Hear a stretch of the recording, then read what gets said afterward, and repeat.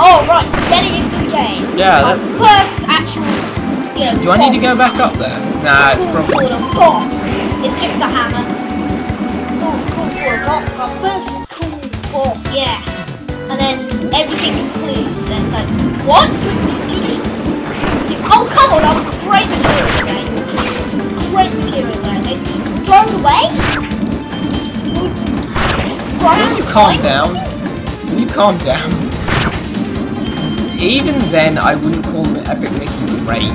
But I mean, it could have been good. It could have called itself a good game.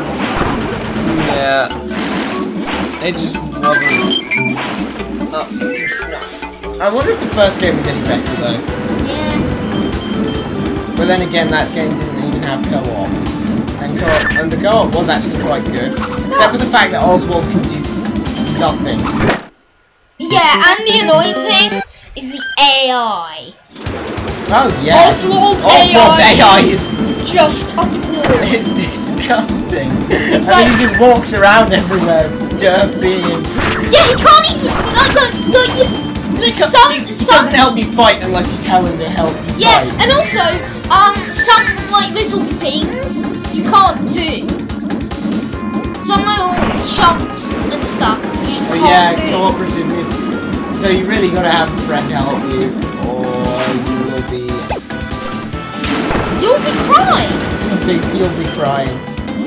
Because you'll just see this little thing and you can't make him do it. With a friend you can make some cool clutches, like cool jumps happen. Like one time I actually got into hell. There's this heaven and hell cave bit, and we got into hell even though we'd opened the heaven place. I mean that place, do you ever actually go there? Because I don't remember ever going to the hell place. Yeah, it's a choice. We went for heaven, go for heaven by the way, because if you play that game, which is not recommended, really. Don't buy it unless you're like old. Because then you'll know what all of the stuff they're referencing is. It's a really stupid idea. Can I just say that's a really stupid idea? I mean, it's a game primarily about nostalgia, but nostalgia for who? And if you just want to experience it. I mean, I'm not trying to offend any old people who like Mickey Mouse or anything. Yeah, Mickey Mouse. Yeah, Mickey Mouse is like childhood memories. I watched Mickey Mouse. Mickey Mouse is childhood. Yeah, but all the other characters in the game that they reference, they're explicitly forgotten characters that didn't take off very well. He was like the mascot. Oh god, I should have taken the Moundo. Oh god. Was Oswald actually? No kidding. He did come before Mickey. Oh my! I thought Oswald was someone they made. No, man. He's I thought all of these characters were someone. No, they're all old characters. And that's and if you're wondering why I'm so dirty, it's probably because I'm only very young. That's why I say it's a nostalgia game for who, because I mean, just I'm really not trying to offend anyone here, but the amount of people that are old enough to know about all these characters who own a Wii. Yeah, Wii was for the. There was an Epic Mickey 1 by the way. Would you believe it? It was for the Wii, not the Wii U. And I'm just thinking, why? Because it's like you know that feeling you get when you start halfway when you watch a random video on the internet like about some game you've never played or thing you never watched or series, and you know how you kind of feel like, well, who are these characters? What's their story? I know nothing about them. Why are they acting like this? That's what playing Epic Mickey feels like, because you never know. Unless you're a Disney enthusiast or something, or you did watch these characters as a child, there is no way you're gonna know about these characters, or how they act, or what their stories are, or anything, and that's the problem. Yeah. It had potential to be a good game, but... Yeah, I mean, there were things it did well, like the co-op wasn't bad. Just Oswald. The problem with Oswald is he isn't fleshed out nearly enough. He's literally useless in fights because he can't paint or thinner. He's also got that boom armorang thing where he throws his arm, but that doesn't do anything because again he doesn't have paint or thinner. Really, he's just good for the platforming and for the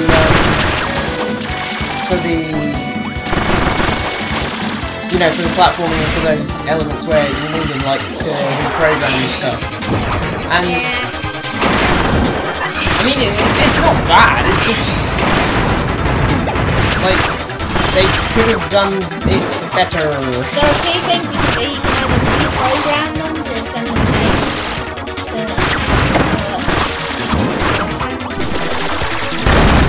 reprogram what? The pipes, you know.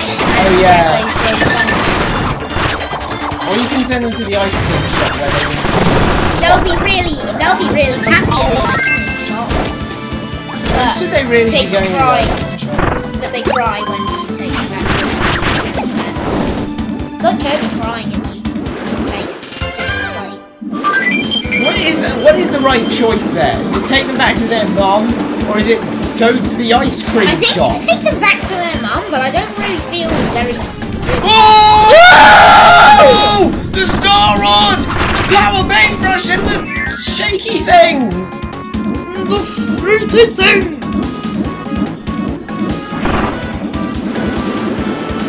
But yeah, there were things that did quite well. Like the sketches, I thought the sketches were cool, but none of them were really useful for anything but one specific thing. I'm gonna go for this one. I wasn't watching. I'm gonna go to this one.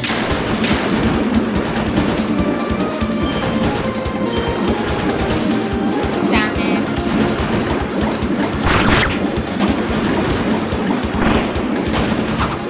Oh, that was close. Oh, it is down here. Yes. Woo! You did it! You're a boss.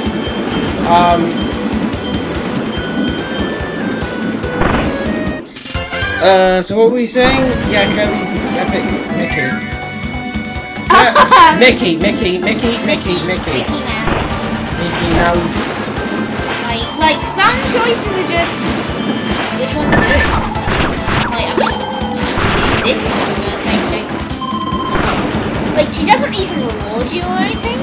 But I mean the what is it called? The sketches. The sketches were pretty cool. Chickens. Ooh. Chickens is ooh.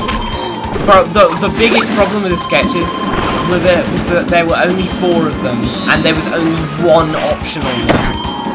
The clock.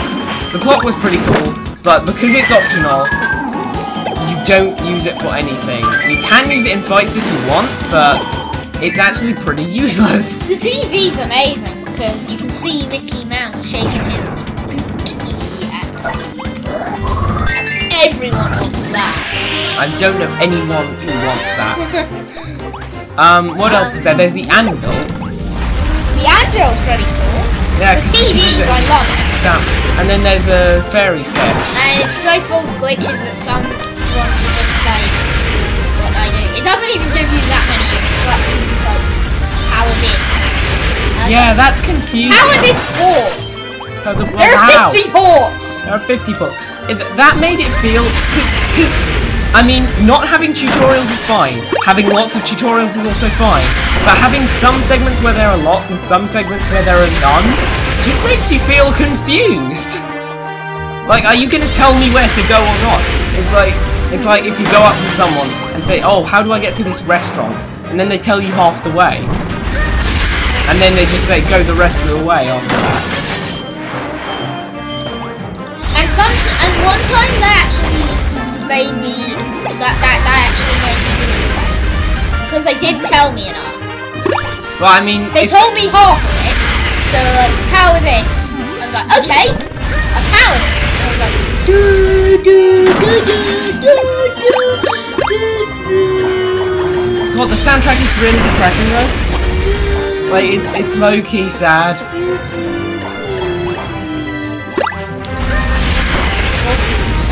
Boggies, Blot Alley? That's in Bog-Easy. Yeah, Blot Alley, that's in Bog-Easy. It's like, what?